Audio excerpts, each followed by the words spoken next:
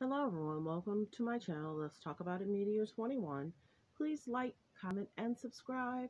And please hit the notification bell. That way, every time I upload a video, you will be the first one to see it.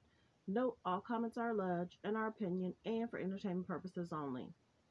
Today we're talking about, allegedly, Sheree Martell hanging out.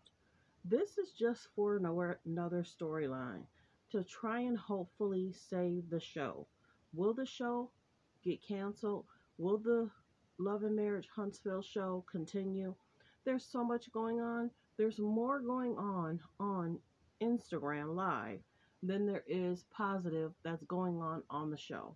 That's why a lot of people are so frustrated with the show, is because the show is so draining and negative, but then you show more business ventures, more business stuff on IG. There's not a great balance. A lot of people are asking, what is Carlos King doing? What is it doing? Are the women loved and respected on the show?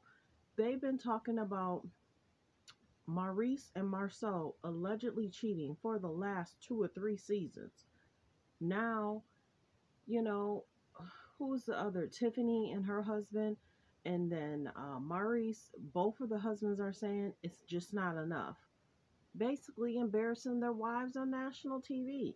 But here nor there, whether this is just them hanging out or whether this is Martell hanging out trying to save the show, some have said allegedly, will Love and Marriage continue, or will they start trying to recast and do another cast in Atlanta?